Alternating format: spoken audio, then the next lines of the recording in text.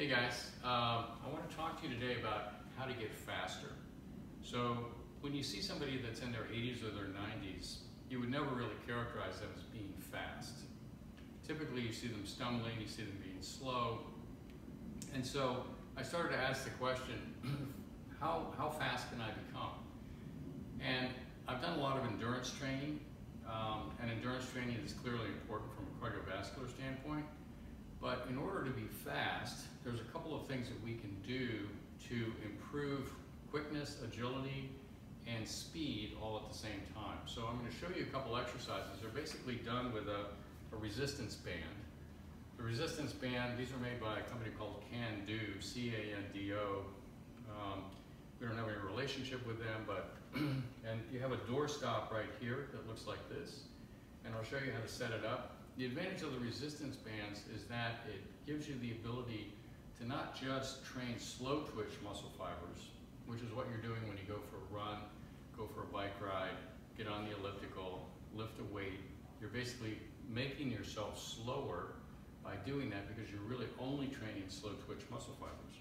So by utilizing this, you can recruit fast twitch muscle fibers and get a great workout. You'll actually feel more agile and quicker when you complete the exercise. So I'm going to show you several different exercises, and you want to kind of lump these together in the course of a day. I won't go through an entire routine, that would be too long of a video, but I'll show you the basics and then we can go from there. So you basically attach this to the door.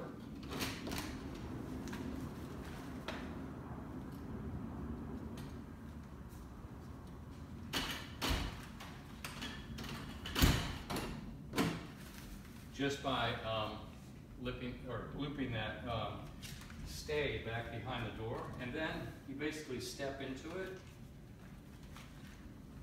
like this, and you have the elastic around your ankle. Then what you're going to do is you're basically going to exercise your hip flexors, right? So if you think about, I want to be able to run faster, you need to basically be able to train all the portions of the running stroke. Not just the push-off, which is what you get when you do weight training or plyometrics, but you need to be able to increase the speed at which you pick up your foot and increase the speed at which you push your foot back up, okay? So the way to get at the hip flexors, which is a collection of about 9 muscles, is to basically plant one foot and then take this foot, bring it up like this, and push it forward like that.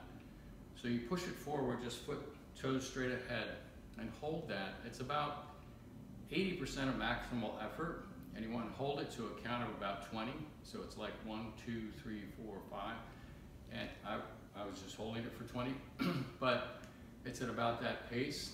And then you let it rest for a second, you come back, and now if you've ever kicked a soccer ball with the instep of your foot, you basically come at it like a soccer ball, and you push, again, to about 80%. And what you're going to find is that you're working this muscle in the hamstring and the hip flexors, but you're also really working the calf muscle. The foot that's down on the floor is also getting a great workout. So you do that for about 20 seconds. Then, if you've ever made a soccer shot where you kicked it with the outside of your foot, you kick forward with the outside of your foot like this. Hold that for about 20 seconds, same thing. And then come back and finish off by toe straight, like a football kicker might kick, and hold that for about 20 seconds. So once you've done that, you switch legs and do the same thing on the next leg. Now I'm going to show you the next exercise with the left leg, and this one is where you bring your leg up high. Bring your leg up high. My thigh is almost parallel to the ground, and at that point I now push out, again with about 80% strength. So by counting to 20, I'm actually recruiting the fast twitch muscle fibers that are in here. They don't activate right away. You have to hold this for about 20 seconds, and then they'll come on board. So you do that, same thing. Soccer kick like this, soccer kick like this, and then come back and finish off with that, okay? So that's getting your hip flexors.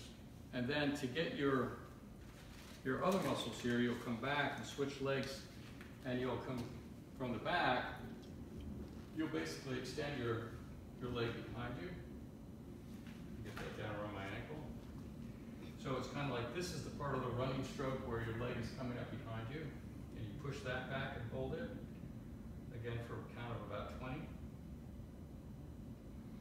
And then after you've done that, you do that with both legs, and you're pushing back again like a soccer kick with the outside of the foot, a soccer kick with the inside of the foot. So you do 4 rotations there, and then switch feet. And then in order to get lateral quickness, you're basically going to put a foot in, and now you're moving your foot completely lateral. So you basically are going to hold this and push out like this. Okay? And you're going to hold that for a count of 20. And you want to be crouched and low. You want to keep an arch in the small of your back. And you're holding that for a count of 20. Then you bring it back and rest it. Then you're going to do that 3 times. And you're going to get a really good burn doing that. Okay? Do that with one foot and then come over and do it with another foot. Same thing. But this time too, you can actually step further out and just pick it up and hold it right here. And you'll get different muscles. So these are the routines that you do. And we'll send you some brochures on how to do this exactly, but I want you to see some of the mechanics around it. Okay? Great. Thanks.